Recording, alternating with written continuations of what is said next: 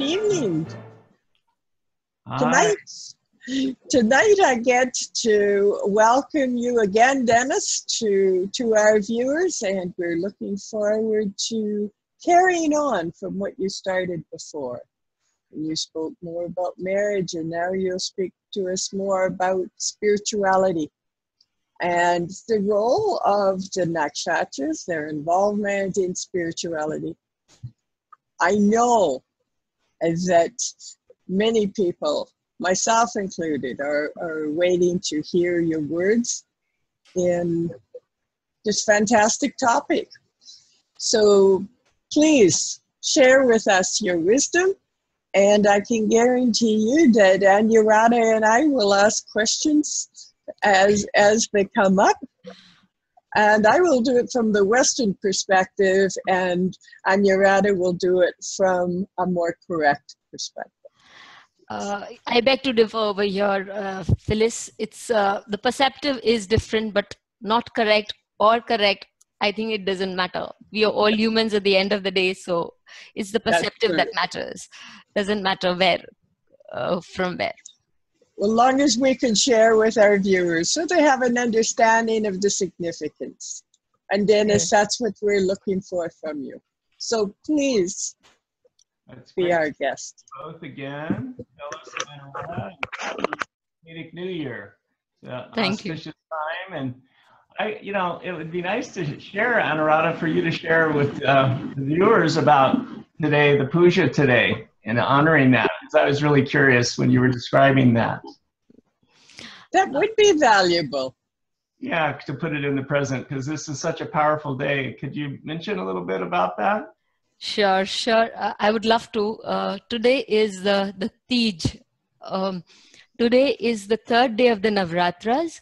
And on this auspicious day, we worship Shiva Parvati in the form of Isar and Gauri, especially in the northern part of the country, in India. We worship them as Isar and Gauri. Shiva and Parvati have their own set of trials and tribunals, in their married life. But nevertheless, they're very constant in their love for each other. So every young girl in that part of the country, at least, for starting from the day of the Holi, worships Shiva and Parvati for this 16 days. And they always want, their most desired wish is to get a good husband. And the married ladies also, they have an option of worshipping for 16 days, or just on this day to reinforce their love for their husband and to ask for a happy and a blissful married life, as Shiva and Parvati have had for so long, from eternity till eternity. Mm-hmm. Interesting. Yeah, and I think, it's fascinating in terms of spirituality, that I think one of the most challenging and rewarding spiritual paths is marriage or relationship. And I think that's why a lot of times saints have chosen not to be householders, because it's so, it's such a challenging path. I thought I would talk a little bit about Yogananda tonight, who's my guru and that lineage of Sri Yukteswar, who was a great Jyotishi, and Yogananda and Jesus and Krishna and Babaji. But talking about spirituality and marriage and choosing to either have a life as a celibate or a monk or a nun or a householder, Yogananda, I don't know if you know the story, but he was a great avatar, and he lived from 1893 till 1952. And he was one of the, like Vivekananda and other great saints, he was one of the great saints that brought basically Hinduism and Vedic sciences to the West. And he was told by his local astrologer in his community, when he was a teenager, I think, that he would be married 3 times and twice a widower. And if you look at his chart, it is somewhat challenged. The Venus is in Scorpio, even though it's in the 4th house, which is a good position for it house-wise. Still, it's somewhat of a challenged aspect. And Saturn rules his 7th house. It's in the 2nd, which sometimes they say in the text that the person will have several marriages. So anyway, the story goes that Yogananda took his chart and he wadded it up, his Vedic chart, and threw it into a fire. And he said, the seeds of my past karma cannot grow in the fires of divine wisdom. Okay. But on 3 different occasions, his family tried to get him married to 3 different women. And he refused because he wanted to be married to Divine Mother, you know. So it's interesting, these different paths that we take and what our karma is to work out in terms of our spirituality. So to me, Yogananda, he represents some of the things that I look for in a chart, you know, in terms of spirituality. And, you know, we were talking about the nakshatras, the quality of the nakshatras. And it's interesting how even some of these most fierce, you know, as you said, ugra or some of the harder aspect in terms of qualities of the nakshatras, sometimes are in the great saints' charts. For example, Yogananda was Leo rising with moon in Leo, both in Magha, which is an ugra or fierce nakshatra. And he was actually, he was very much, even though he was a Brahmin, he was also a Kshatriya. He was a warrior. According to some people, he was Arjuna in the Bhagavad Gita. And he had lived also, according to some legends, William the Conqueror. He was involved in that lifetime. So he was a spiritual warrior. So maybe the Ugra served in that way. And then, of course, that nakshatra as Ashwini, as Mula, or Ketu ruled nakshatras. And as we know, Ketu is the Mokshakaraka planet, the planet of spiritual liberation. So sometimes we'll see Ketu nakshatras, I would say, in charts of saints, you know. Even though, again, Ashwini, of course, is Lagu, or a much more easier quality to work with. But we'll see sometimes, again, these qualities of Ketu being prominent in the chart, or nakshatras ruled by Ketu. And in Yogananda's case, you know, he had, like I said, both the moon and rising in Magha. You know, another great saint, modern saint, that has his moon actually in Mula, the Ketu nakshatra, is the Dalai Lama. And yet, you know, both of them had very intense lives. I mean, you know, the Dalai Lama in terms of what happened in Tibet, and Yogananda, you know, bringing Vedic sciences to the West and all that he had to go up against, you know, in the 20s and 30s and 40s. So I see Ketu is sometimes very important. And as we know, Jupiter is the guru planet. And sometimes it'll be, of course, usually there'll be a prominent Jupiter. Yogananda had Jupiter in the sign of Pisces. In its own sign, Lakshatra. But one thing I wanted to say to your viewers is that K.N. Rao taught me this, was that quite often he said he found in charts of saints a challenged Venus, a debilitated Venus, or a Venus that was very challenged or difficult. And what he said was, and that's true, and I think in Swami Shivananda's chart, he has Venus in Virgo. And Yogananda, as we mentioned, Venus in Scorpio, and the ruler Mars in the 8th house. So there's challenges with the Venus. And what K.N. Rao shared with me is that in saints' charts, quite often it's that way because it forces them to find happiness beyond this world. They won't find full happiness here. And the Venus being challenged will push them to find more the divine romance, maybe a deeper level of love.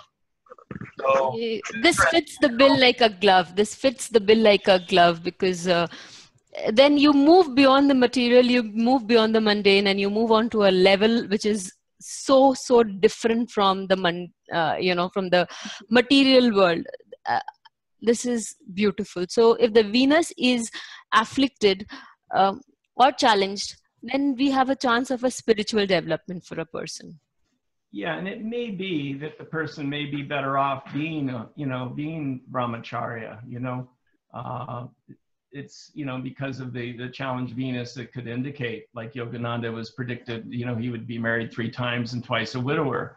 And, so the idea is that sometimes the karma could be circumvented by not choosing to live the life of a householder. So it's interesting how these different twists and turns, and how we can really, even, this is one of the things I think is very important about spirituality and astrology, is that even though from the ego point of view, something can seem very bad or difficult or, affliction or malefic, from the soul point of view, sometimes the very thing that we think is the most terrible in our chart may be the saving grace. We were talking about Jeshta, for example, that nakshatra and Gandanta, in the last few degrees of Jeshta, and being usually a very difficult placement for any planet, really. But yet, if one learns humility and learns to let go of arrogance and pride, that, you were talking about your dad, your father having that as a rising sign, and how he was very humble. So it's interesting how these different aspects in our chart can really teach us humility, the challenging aspects quite often. I mean, if you look at Hitler's chart, he was a very powerful kind of Lord Ravana type character, and he had Sun exalted, Mars in Aries, Jupiter, Moon in Sagittarius, all these great yogas in his chart. And just because something's powerful doesn't mean it's powerfully good. And just because something's difficult doesn't mean it's necessarily, from the soul point of view, necessarily has to be held as a negative thing. So this is where I think with spirituality, we have to be a little careful just to think in terms of it has to be this kind of glorified Jupiter or this or that, which is still lovely to have, of course, to have that in your chart. But sometimes if you look at saints' charts, they're very, very challenged. Yeah. Yes. So, interesting. Here I would just like to ask you, saying that we need to move away from seeing the chart as we see for a material, when we are doing it for a spiritual reading, and when we are doing it for a material reading, there are two different ways of reading the chart altogether. Otherwise, we'll get highly mixed up and confused. Is that it? Yeah, I think so. I mean, I like, Phyllis knows Hart Defoe who to me is one of the greatest Vedic astrologers alive. And Hart, one of the things he'd often say in his classes is, from what point of view do you want to look at the game from? So this is a little tricky. It's not so black and white, because, again, something that may be, from the ego point of view, very challenging, may be a gift if the person learns humility. And that was the other thing K.N. Rao said about sometimes a debilitated Venus or challenged Venus. It doesn't just have to be a Venus in Virgo, but say Venus combusts the sun or other aspects of Venus is challenged, is that, again, the person, if they learn to work with it, will be very humble. And he said that actually about Nietzsche planets just in general. Planets that are debilitated, that quite often the grace with them is the person would be humble. That could be the beautiful thing about a planet that was, from our vantage point, looking really difficult. It's not that there isn't the challenges that come, because there is. I mean, it's not, we don't want to sugarcoat things and sure lead a person off a cliff, either. But at the same time, we could sometimes, you can paint such a negative picture. I think that we have to be careful as astrologers, because we can paint such a negative picture that the person will be overwhelmed. So I know we've talked about this in the past, is always to focus on the strengths in the chart. And of course, with moksha, with spiritual liberation, the 4th, 8th, and 12th houses are considered moksha houses. And Ketu is moksha karaka. So these things are generally, not the easiest houses to work with, especially in the 12th. And yet, maybe it's what pushes the person towards God realization, is that, it's sad, but generally the ego doesn't want to change unless it's suffering. Definitely. That's what I was going to say. Definitely. The advantage of a debilitated planet, or the opportunity to have some pain in our lives, because how else do we get to know ourselves? Because when it's going good, who wants to look inside? Well, you know, Carl Jung, the famous psychiatrist, psychologist from Zurich, from Switzerland, said that, how did he put it? The birth of consciousness does not occur without pain. Now, granted, I think we could learn from healthy pleasures. We don't have to necessarily, we make it harder. The other kind works. We have to, yeah, we don't have to make it so tough, but you know, usually the ego is a little bit like a coconut. It kind of has to be cracked open for the ambrosia, for the divine nectar to come out quite often. So. At least once. Yeah. You know, but Sri Krishna has repeatedly broken the egos of his loved ones. The moment they move on to a high scale, especially Narada, the moment he starts vibrating on an ego, his ego starts vibrating. Especially the ones he loves, you know, he's broken their ego because he says it's either your ego or me which can dwell in your heart. So you have to choose. So he doesn't, for his loved ones, he doesn't give them a choice. He says, no, I want to be there. But for the others, definitely when when our ego is broken, we know that he's just round the corner. He's residing there. I always think of ego. That's a nice thing to remind people. Yes. So which nakshatras are good for breaking of the ego when they are vibrating? Well, that's what I was thinking. Maybe, you know, the Ketu ruled nakshatras have their place in that way. You know, of course, Ashwini's more easier to work with, but you know, even there, it's in the sign of Aries, ruled by Mars, so it still has its edge to it. But you know, like I said, Magha, you see, like even Maharishi Mahesh Yogi, I think he had his moon in Magha as well. Can't remember if it was sun or moon, but. So I think these Ketu ruled nakshatras, you know, can be strong. Of course, to me, you know, Pushya, you know, and Punarvasu are two of the nakshatras that I find too and strong in the charts of saints. I think Ramana Maharshi, the great Vedanta Advaita teacher, had Punarvasu rising as his rising nakshatra. Okay. So. You know, the Jupiter-ruled nakshatras generally, you know, be connected with I think can be connected, of course, with spirituality.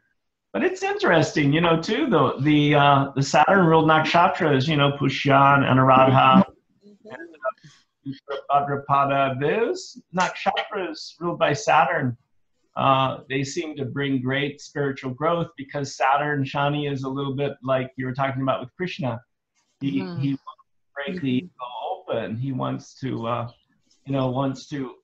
put things in their proper perspective in terms of that we are not on God or goddess's train. You know, we are on their train. They're not on ours.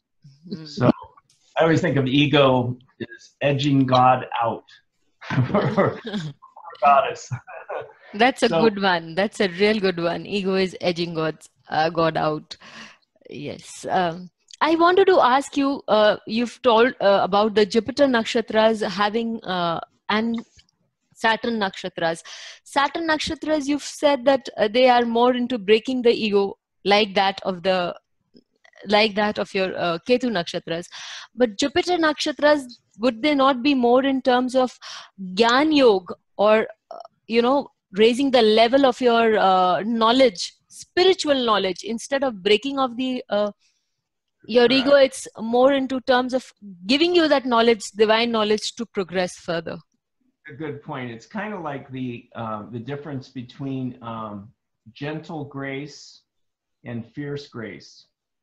They're both grace, you know, but sometimes with Saturn and, you know, some of these other planets, they bring a little bit more of the fierce grace, where Jupiter is, by and large, because it's a natural benefic, it wants to bring a little bit more gentle grace, you know.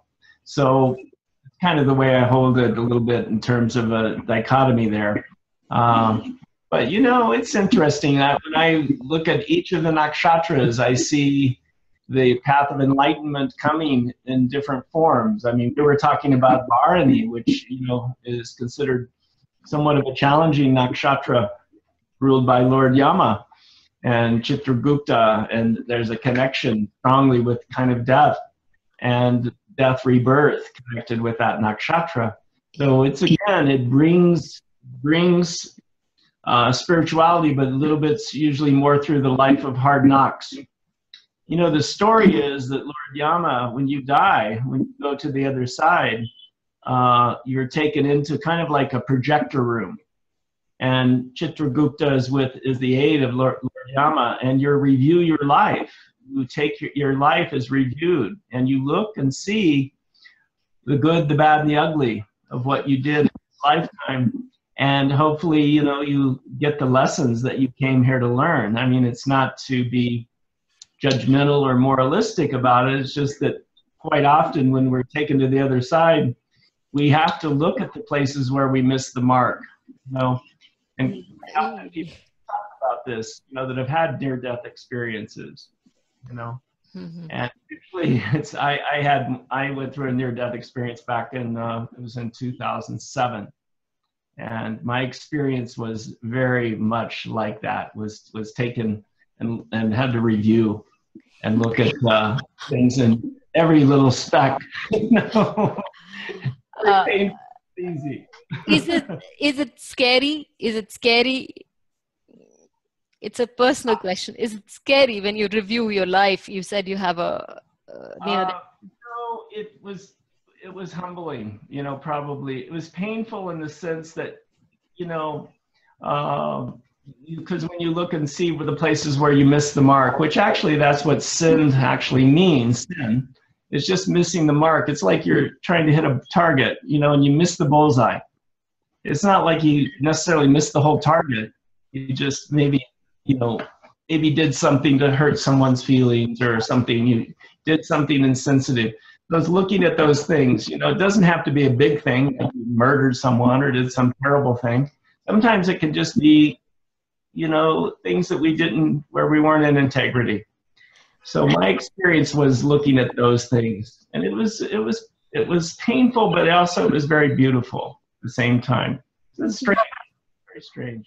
So you can actually feel, you know, you can also tell yourself, this I could have easily done, or this I could have easily overlooked or let go of. Why did I not? Does this feeling come up? Yeah, I think at the end of the day, my experience is that when we go to the other side, we're going to be asked two fundamental questions, much more than two, but two of the biggest ones is how much did we learn and how much did we love? And, you know, I think the review of your life is more just to make sure you got the lessons that you came here to learn. And that, to me, the astrology chart is a reflection of that, of the lessons that we came here to learn, the karmas that we want to, you know, kind of clean up, so to speak, and also to, you know, to learn, you know, of course, new things and grow. And like you said, to experience more of the expansion and growth that sometimes Jupiter and some of the other planets bring more easily. So what about the set of planets of Rahu? What would, a set of nakshatras ruled by Rahu, what would Rahu denote, and how would it teach its lesson to spiritually? You know, I think with the Rahu ruled nakshatras, it's true for everyone, but I think with the Rahu ruled nakshatras, because Rahu is a strong planet of desire, and it can pull us into this aspect, that aspect, that it becomes even more important dealing with Rahu to have a really strong sadhana or daily practice. And that Rahu almost to kind of hold it in check, so to speak, to balance the energy much more. I think more effort is needed to be given when Rahu is present, you know, like a dasha or bhukti or the moon. I find the Ardra is probably more the most challenging of the three, you know, Rahu nakshatras, but it's also one of the most brilliant, you know, intellectually, of course. Adra nakshatra, I find, is the one that imparts its duality to our Gemini, the entire sign, because it is on both levels. Shiva is the householder, and yet you would not find a yogi like Shiva. So again, Adra Nakshatra is beautiful, as you just said, but then the energies to bipolarity is so much common because of this dual nature. So how do you overcome that of Rahu, especially when there's a transit which is not good over that nakshatra? How can you overcome that? Well, you know, Rahu, as you were mentioning, of that nakshatra, Ardra is ruled by, is connected with Rudra, you know, who of course is the ancient form of Shiva. So I think part of it is to learn to work with one's temper and with anger, and being able to work with that energy so that it's not destructive, so that we could say a person learns to be assertive rather than aggressive. And sometimes with Ardra, again, I find it's interesting because it is connected. I found it sometimes it's connected with death and dying. So sometimes people with strong Ardra have capacity to work in hospice, do hospice work, and to work with people that are going through death or transitioning. Doesn't have to be necessarily just physical death. But to me, Ardra is, it's interesting though, you find it prominent in a lot of great computer programmers, you know, in terms of Vedic astrology programmers. You know, I think Andrew Foss has it rising, and Nihil Bonder, you know, Froscher's Light and Sri Jyoti Star, and there was somebody else too that had a prominent Ardra that was just brilliant, you know, in terms of mathematician, you know, and statistician and computer programmer. So I find Ardra seems to be really good for the study of astrology. So maybe that would be a way to work with it. But I think the main thing with Ardra and Swati and Shatabisha is again, real strong sadhana to ground that energy. Because Rahu, as you know, is a Vata planet or Vata planet. So it will tend to create more derangement in the mind. So the person has to really work on, I think, on grounding. With the air signs, you know, they need to have, as I always say, everybody talks about having an out-of-the-body experience. It's really what happens to have an in-the-body experience. Get out of their head and then on, maybe some kind of physical practice like Hatha Yoga or something like that that helps to ground them, to keep them in the body in a good way. So that was a real good one. So grounding is very important. So can we do research? You know, these people, if they get into research or do some physical work which helps them maintain the balance, otherwise the Rahu can play upon the mind a little too much.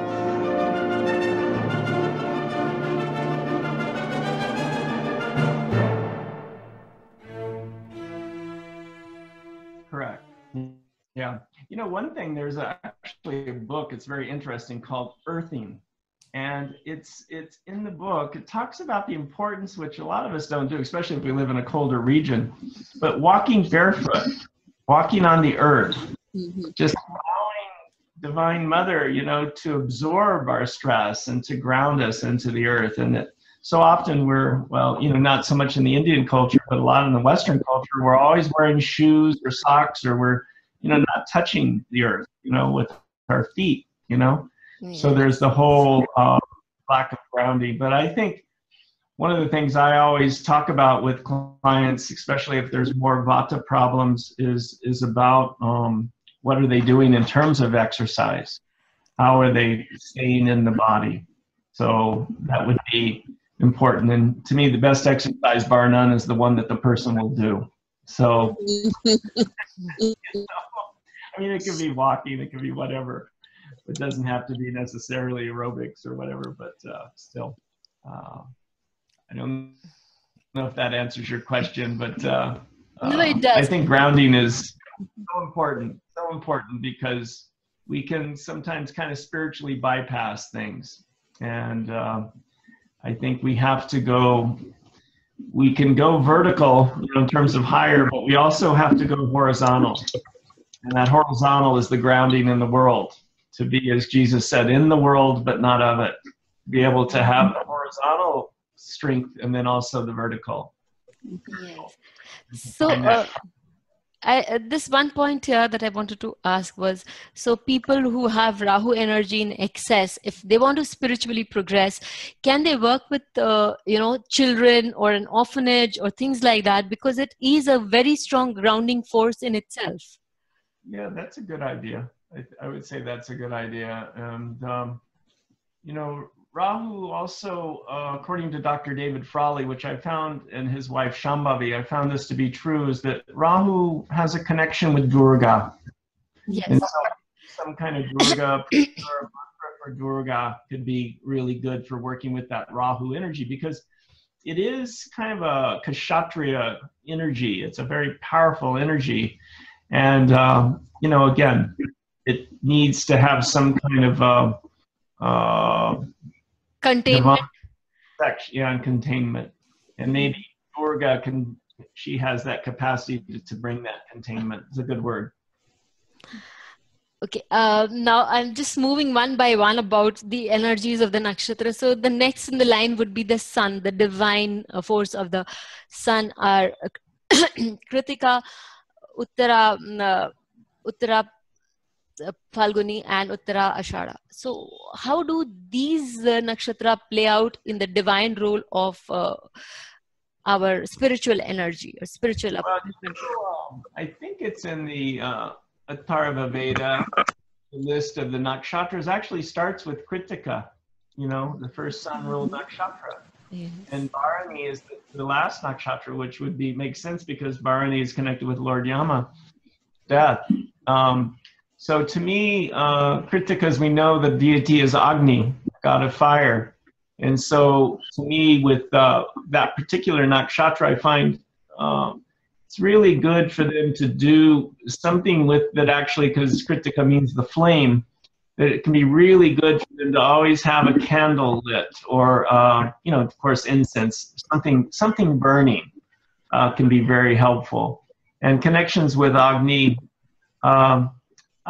sometimes I think of Agni and I go back to the Saraswati civilization, the Indus Valley civilization, which is where modern day Pakistan, Afghanistan, and Kashmir, northern India is. And that Agni was one of the ancient Vedic gods that was really revered during those times of ancient Saraswati or Indus Valley civilization. So I connected up sometimes with people that have prominent Kritika. I'll talk about that particular civilization and how even though, and it's actually interesting because the next nakshatra, Rohini, which is ruled by the moon, is also very much connected with the Indus Valley civilization. Okay. And so that nakshatra to me is, again, strongly, I connected up with Agni and talk about the connection in that way. The Uttara Phalguni, I find, is connected, I call it the star of patronage, because it's connected with really being of service to others. And especially because, the last three padas of that are in Virgo. So Virgo is a very service-oriented. So sometimes working in the social work field, or working in humanitarian work that helps to be of service to others is a good, strong spiritual path. Maybe a little bit of a karma yogi in a sense. That's exactly the word that I was going to use, that these people will be more of a karma yogi to move towards their spiritualities. Mm-hmm, mm-hmm. And then, when we think about Uttara Shada, ruled by the sun, it's also, the Uttaras are all connected with more mature kind of energy. And I think of that nakshatra as also connected of a person that reflects our ability to go beyond prejudice, to see all people as one, sometimes called the universal star. And again, the last three padas fall in Capricorn, so a Saturn ruled sign. So again, it's a strong, and again, there's a strong aspect of kind of a karma yogi aspect with that nakshatra as well, I think. And it's very much of wanting to be of service to humanity in the sense of seeing all people as one. This is a very beautiful observation, Dennis. This is a very beautiful observation where you say that they move beyond, demarcating people as everybody does. Being a snob is something that they do not like. And it's like God, finding God in everybody. It's beautiful in observation.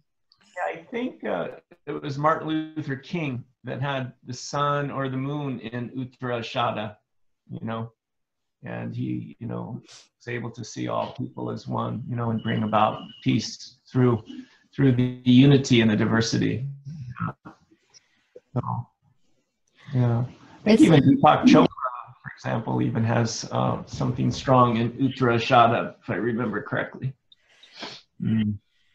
Okay, so and now we move on to the moon nakshatras, because the moon is an important, as important as it gets, because it's the husband of all the 27 nakshatras. So Rohini, then we have Hasta, and we have Shravana.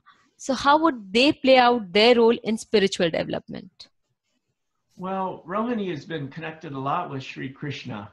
According to B.V. Raman, he felt that Krishna had both the moon and rising in Rohini. And as I was mentioning, that nakshatra I connect up a lot with the ancient Indus Valley civilization as well, because Rohini, means the red one, which is connected with the goddess energy. And, the Indus Valley was very much a goddess type of culture. And actually, some of the ancient artifacts they found there, one of them had a picture of Durga, being worshipped by Shiva, and it seemed to be a very strong, or Rudra. At that point, Shiva was more known as Rudra. So the idea is, again, that nakshatra is very much, I would say, connected with that ancient civilization, really, and strongly the honoring of the feminine, because you've got the moon as well as, that nakshatra ruled by the moon, and then in Taurus ruled by Venus. So there's a real strong divine feminine energy. And I think, as you know, if we don't honor the feminine, we're in deep trouble. Very deep trouble. No, in Sanskrit we do have a saying which says the yatra pujante nari tatra vasate deva, that the place that you worship the lady, the god, the lady or the feminine, that is the place where the gods reside. Yeah. So to me, I see Rohini as that it represents that really, really strongly honoring of Divine Mother. And again, the Indus Valley to me was such an amazing civilization, because it wasn't even discovered until 1930. And the archaeologists, when they uncovered it, like Mohenjo-daro and Harappa and some of those ancient cities, they could find no weapons, no spears, no swords, it was a peaceful realm, and a realm of a civilization that was based on spirituality and agriculture and arts and crafts and jewelry and, the fine arts and beauty. Yes. So I think of Rohini in that way, the need to honor beauty, arts, creativity. Carl Jung, again, who has a strong influence on me as a psychologist, he said that one of the chief causes of neuroses was blocked creativity. And so that is also maybe one of the chief causes of our spiritual, how would we say, our inability to experience our spirituality is blocked creativity. So Rohini represents to me this creative conduit of energy that's so strong. I think with Hasta, I always think of Hasta, and I think of the importance of writing. Of course, Hasta means the hands, so it can be with the hands. But I think of Hasta, and I think of I don't know, like I see someone that needs to journal. Needs to commit their thoughts to paper, bring the mind down into the earth, into the Virgo, into the physical world. So it's so much like, can we say again, a grounding power? But So it's also intellectual, you know, when people have this, when there's a bad transit, that I can't call it a bad transit, but particularly difficult transit happening on this nakshatra. So if, and somebody's natal planet is getting afflicted, so moving towards spirituality would be towards writing and things like that, as you say. Yeah, I think that's one way to really, I think a process of journaling can be a very powerful spiritual practice. And I find with Hasta, because it's ruled by the moon and it's in, again, Mercury's sign of Virgo, it can be very mental. So again, the need for the grounding there. And thank God it is an earth sign, so it helps to bring it into some form. But I think it's like bringing, one of the things about journaling and writing thoughts down is it takes it out of the mind and brings it into the form. So you don't have to be ruminating about it. It's there. You know, you've written it down. It's like if you have 10 things to do for the day, you know, write them down to have your to-do list. You know, it's probably a good appropriate way to work with it. So you don't have to be thinking, oh, what am I supposed to do today? But I think actually what we need besides a to-do list is a to-be list, like what we want to be, rather than doing. We need to work on. So maybe that's Hasta. They need to develop a to-be list. Yes. But it's as you know, Vedic and good nakshatra, I think, to have prominent in the chart. It's interesting because Jupiter's retrograding back into Hasta, you know, Yes. and then we'll station in Hasta, you know, June 9th or so. So that'll be interesting. Maybe it'd be good for any of us writers, you know, that are having writer's block. Maybe it'll help us to move forward with our writing, you know. May help some countries too. Yeah, hopefully it'll bring some betterment for all of us. And then Shravana to me is one of the, of course I'm biased, I love Shravana because one of my main teachers, Dr. David Frawley, has his moon there. And Shravana, you know, is the star of learning. So there is a Gyan aspect to Shravana very strongly, of path of wisdom, of knowledge, of learning. And there are I think this is true for all of us to an extent, but Shravana particularly, they need to always be learning from birth till death. If they're not learning, they'll feel like they're dying, you know. And to me, it's a very refined nakshatra. You see it in the charts, great scholars, particularly, I think, sometimes spiritual scholars. So it's, again, one of those nakshatras that's probably very, very good for enlightenment. And as you mentioned, the last 4 signs of the zodiac are connected more with the sattvic or sattva qualities. So again, Shravana falls in that last sign. So now we have covered moon also. So can we move on to Mars? I mean, would you love to, you know, define how Mars would react? What is Mars' role in our spiritual development as a ruler of the 3 asteriums of Chitra, Dhanishta, and Mriksira? Yeah, Mriksira is an interesting one because it's Mridu or soft nakshatra, and yet Mars is the ruler of the nakshatra. So I say that it's kind of like the iron fist and the velvet glove. They're very nice and sweet and loving, but, you know, if push comes to shove, they can be very strong. Yes. And you know, that nakshatra is very much searching for truth. They are always searching for truth. And I think the Mars-ruled nakshatras, again, there is kind of a kshatriya aspect to them as well, you know, because Mars is the spiritual warrior or warrioress. So there's that aspect. But, you know, Mrigashira is probably a little easier to work with because it's a Deva nakshatra. And its quality is you know, is more soft. It has a softer quality than the other 2 Mars-ruled nakshatras. I would say, thinking about Chitra. Chitra is very interesting because it's very close to the fixed star Spica. Spica falls right in the middle of it, and that's where, you know, Spica is, if you look at it through a telescope, it looks like a pulsating diamond. So there's real beauty and power of, it's a very passionate nakshatra, and it's not just sexual passion, it can be just passion for life. And that's one of the things that I think about Mars nakshatras is they have to really find work where they have a deep, deep passion and a deep love. And it's like almost transmuting the sexual passion into just a passion for serving humanity and a passion for life and their work.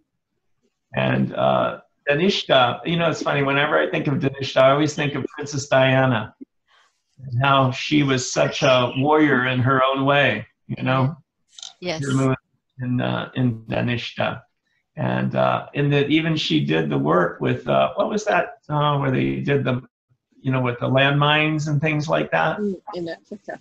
Yeah, how she was doing that work, you know, kind of in combat zones and things like that, and going in.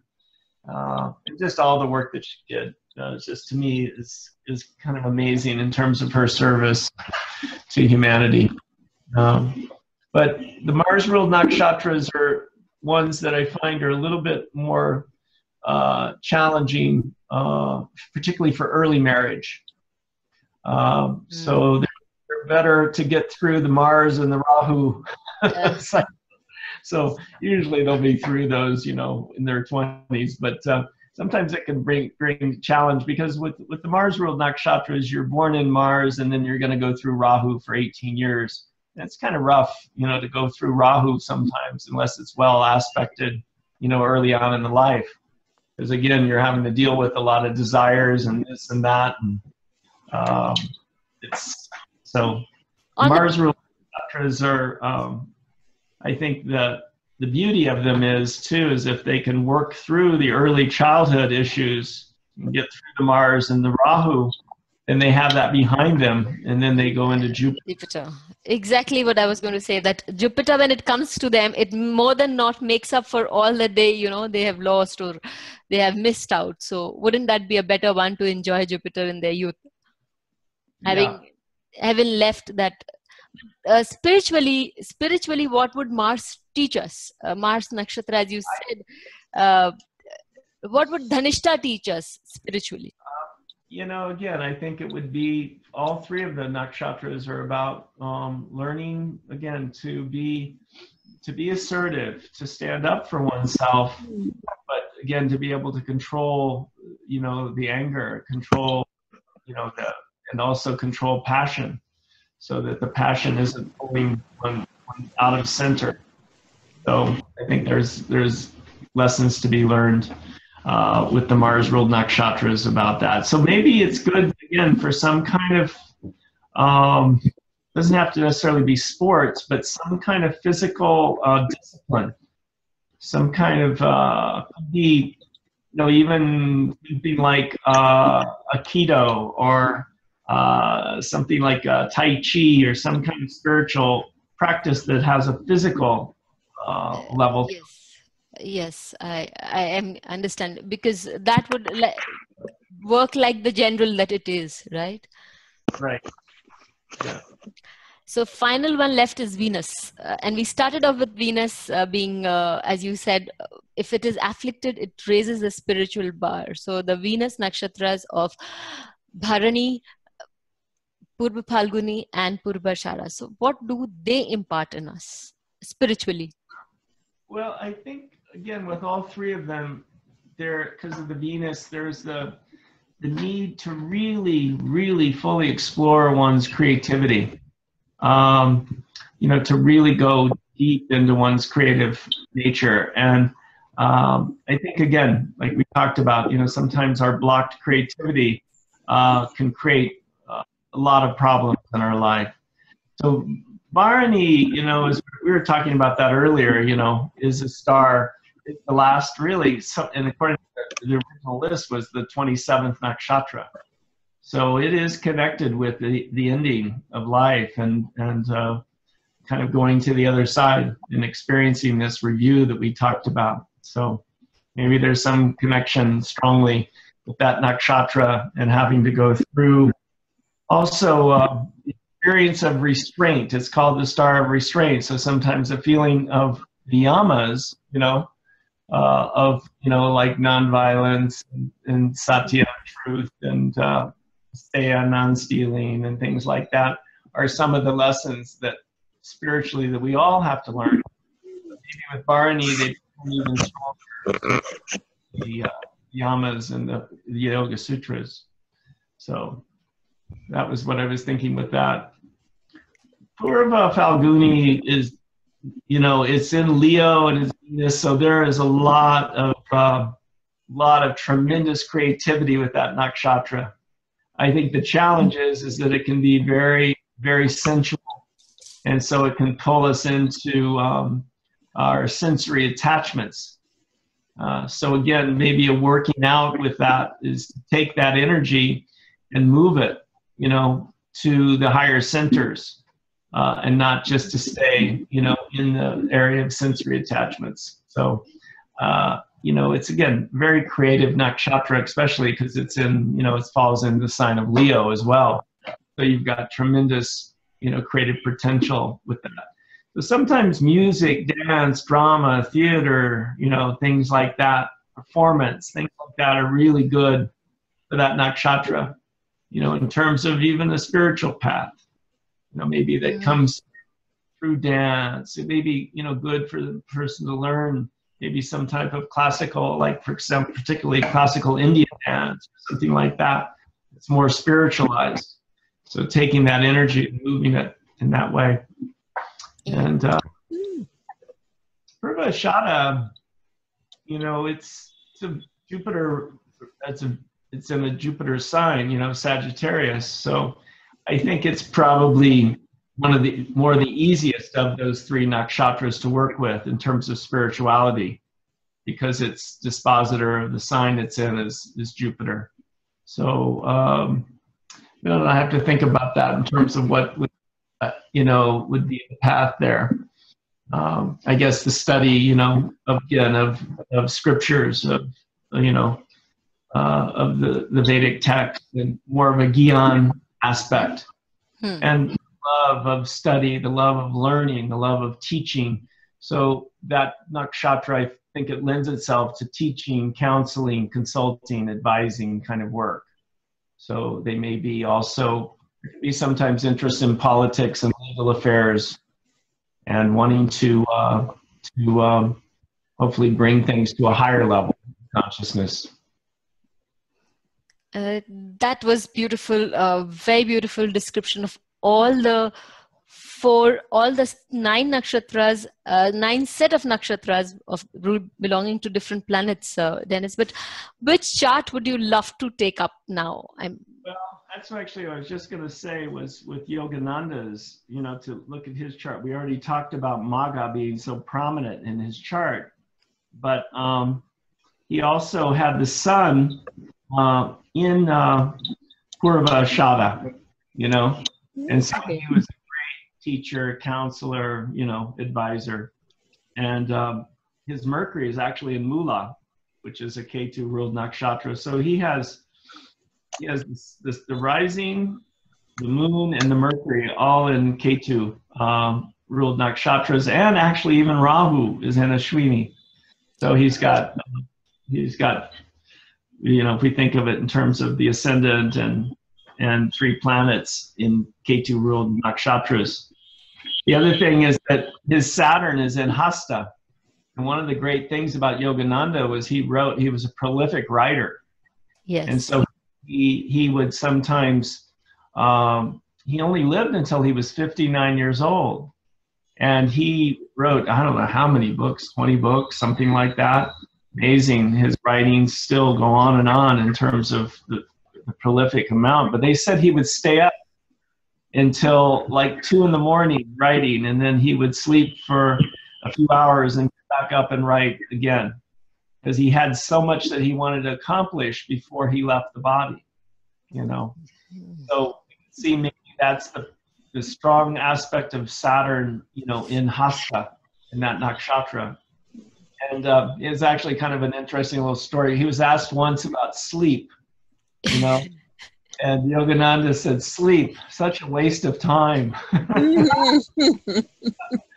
course, an avatar, so he was a little different, on a different little level. He could go into cosmic consciousness, you know, by closing his eyes and going into Shambhavi Mudra, you know. So, but again, Saturn in Virgo, of course, is in a friendly sign, in a Mercury ruled sign. But that nakshatra, it's interesting because Jupiter's, it's interesting. It'll be interesting. Something will probably be released on some of his writings because Jupiter's going stationary direct right on Yogananda's Saturn. Okay. And I find even if a person has left the body, their chart still lives on in a certain way. And, this point, many senior astrologers have confirmed. I mean, I've heard it from many senior astrologers. Like we have Nora from from Canada. She told me that Lady Diana's chart was still vibrating, and she could see that there was a third baby coming up for her as a grandson. So so this is, I mean, again, I find it a confirmation. You also confirm the fact that, you know, the chart still lives on. So what happens when the soul takes a birth again?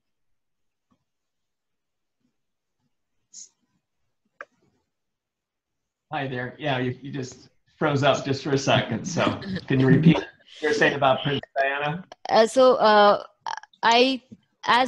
Princess Diana's chart, it said that she would be having a third grandchild also from Harry and, you know, Duchess, from the Duchess. So I'm sorry, but yes, Prince William and the Duchess. But I just wanted to know if this continues, you know, if the chart continues to vibrate, what happens when the soul takes up a different body? How would we astrologers, you know? That to me is a question beyond my grasp, but I had found, because I've studied Yogananda's chart so much, and that when the movie Awake came out about the life of Yogananda, I was doing a session for the director, Paola de Floria, and I said, "Oh, don't worry." I said this, because she was really, whether that movie, an independent film, would make it or not. And I said, "Don't worry, it's going to be fine," because Jupiter was getting ready to go through Leo. Yogananda had the moon and Leo rising. And I said, "Don't worry, it's going to really become successful." And she actually happened to have Leo. She has Leo rising in her chart too, strong Leo influence. I said, "It'll be no problem." So when that Jupiter went into Leo, sure enough, that film became the #1 documentary film on Amazon over the course of that year. And so I always thought of it was that it was Jupiter was going through the sign of Leo, which was Yogananda's moon and rising sign. Mm-hmm. Plus the director had strong Leo. So, these things work out. I think that they go on. In terms of the question you have, beyond, like I said, so I was very inquisitive, so I asked. But this is fantabulous to say that, the planets still play out, and you've given a very good note that Jupiter is going to go stationary over Sri Yogananda's Saturn, so we might have some of his writings, or in Hasta especially, that is the reason we might have some of his work being retrieved and republished and things like that. Right.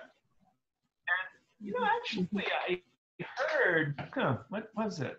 There was something, a friend of mine who's really been involved with Self-Realization Fellowship, which Yogananda founded back in the 20s.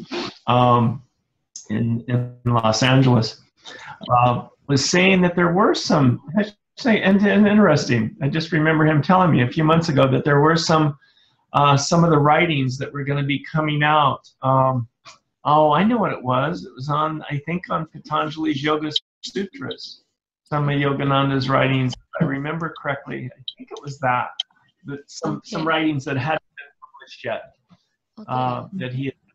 But we'll see. We'll see how that plays for.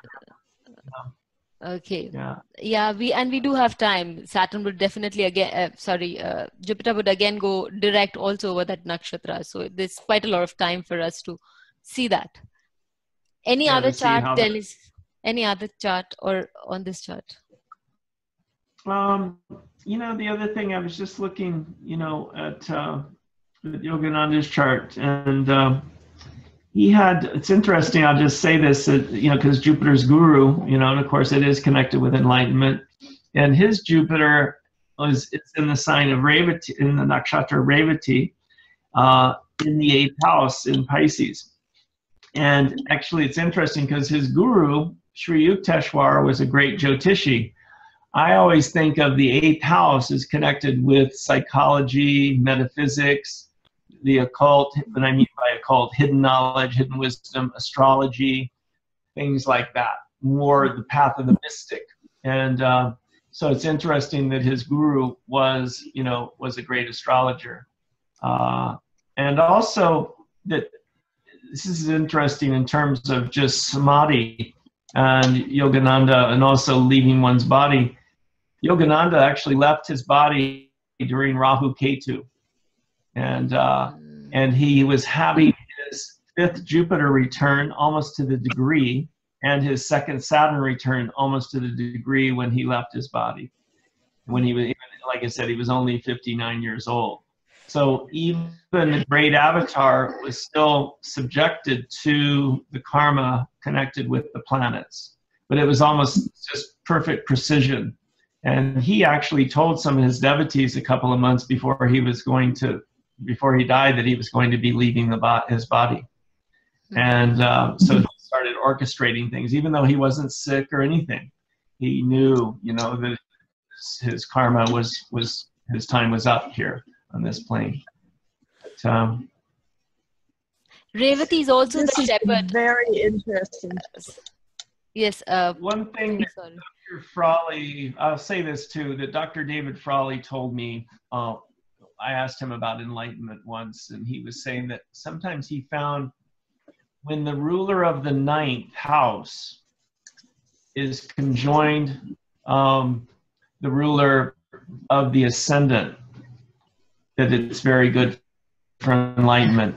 And the ruler of the 9th house from the moon, if it's somehow connected up with the ruler of this sign that the moon is in, and then also the same with the sun from Surya Lagna. So from the Lagna, from Chandra Lagna, Surya Lagna, if somehow the 9th lord is associated with the 1st lord, that is a symbol of enlightenment. The other one that we've heard a lot is Vimala Yoga, you know, when the lord of the 12th in the 12th, that sometimes, especially if it's well aspected or well placed, that can be, that the person will attain heaven, you know, after they leave the body, they'll attain liberation, full liberation. But to me, I'm not a guru, so I can't really claim what, I sometimes I even wonder what enlightenment really means. I remember one teacher said that enlightenment was a million moment-to-moment experiences. But that's enlightenment. That's a beautiful way of putting it. I think we'll take it at that. Enlightenment is as elusive as it gets. It is the most elusive thing. Most difficult to define and most elusive. But I like your definition of it.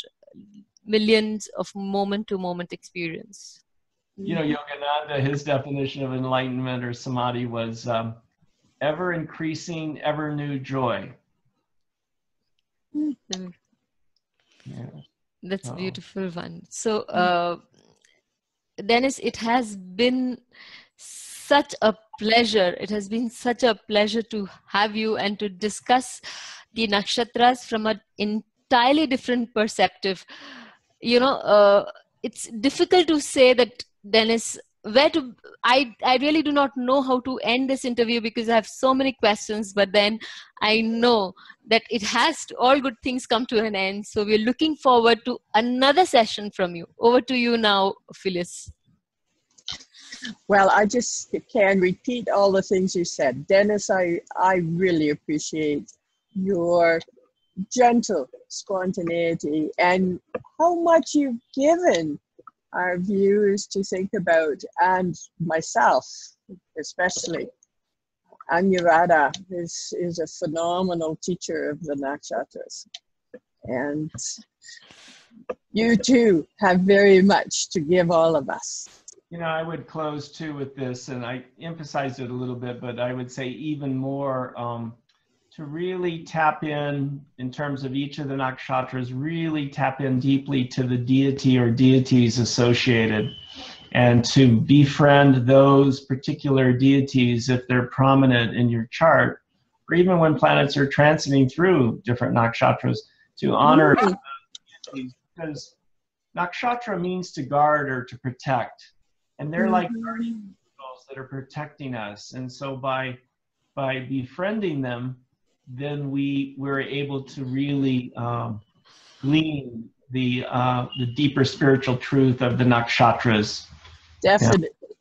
Yeah. You know, I'm afraid I have joined Anuradha in having this long list of questions and results from my limited research so far, but we will meet again, and hopefully we will discuss the nakshatras again. And I would like to say from us and from Saptarishi, thank you so much, Dennis. This is really a joy, and we appreciate you a great deal. Yeah, we hope we'll see everyone in Sedona in end of November at the conference. I hope I see all of you there. So we'll see. Thank you so much. Thank you. Sure, we'll see you before then. Namaste. Thank you. Namaste. Namaste.